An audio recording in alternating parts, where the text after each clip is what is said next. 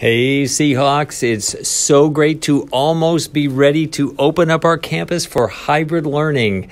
We are all so excited about the opportunity to get students back on campus here, and I'd like to take a little bit of your time to show you what a day in the life of hybrid learning is going to look like here at Serrano.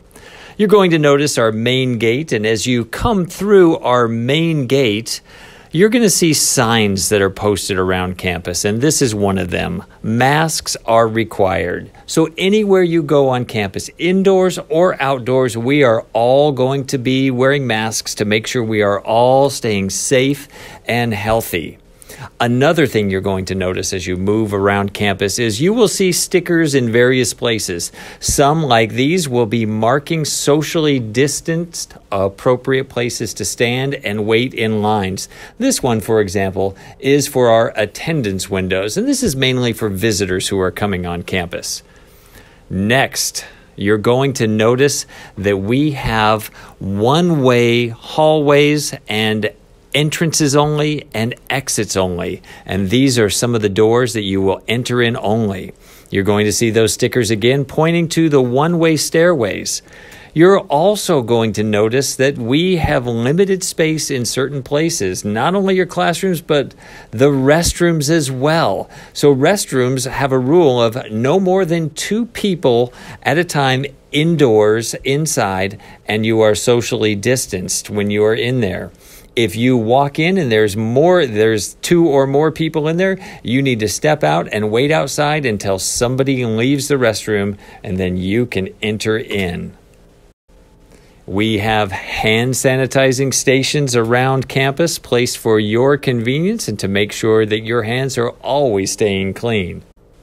So now I would like to take you through what a normal day is going to look like for you. As you arrive in the parking lot, your parents will be pulling up and dropping you off as they normally would have in our parking lot.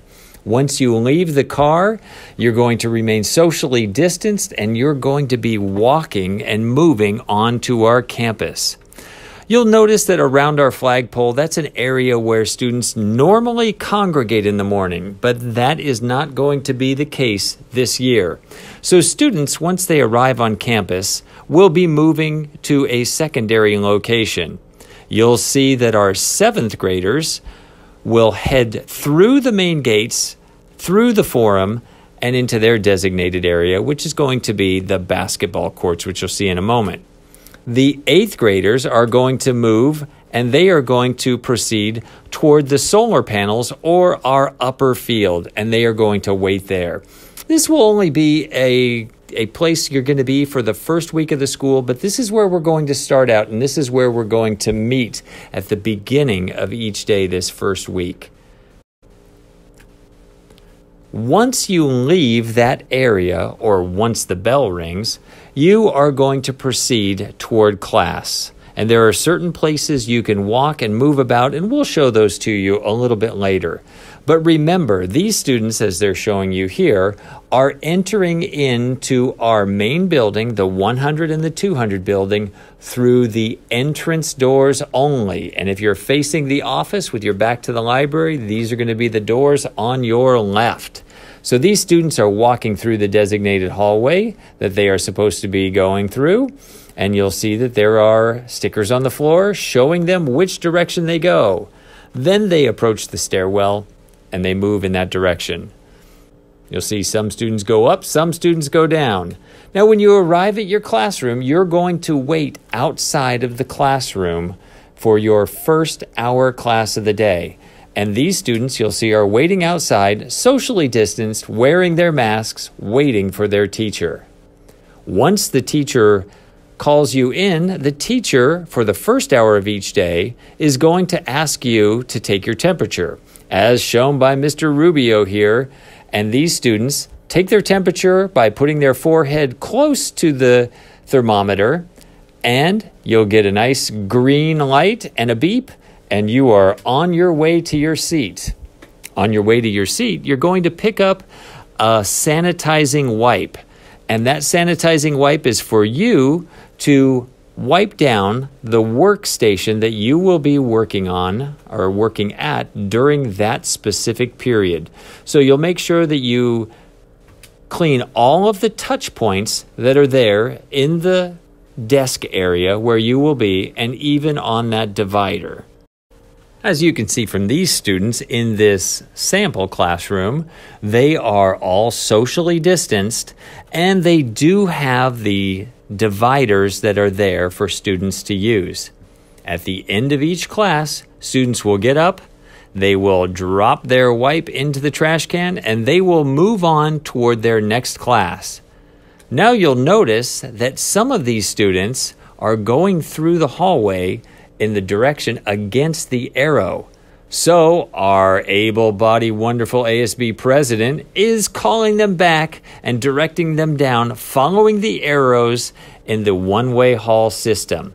And remember, all hallways inside and outside of Serrano are all turning in a clockwise manner. So just like a clock is the same direction you are going to be walking in our hallways, indoors and outdoors.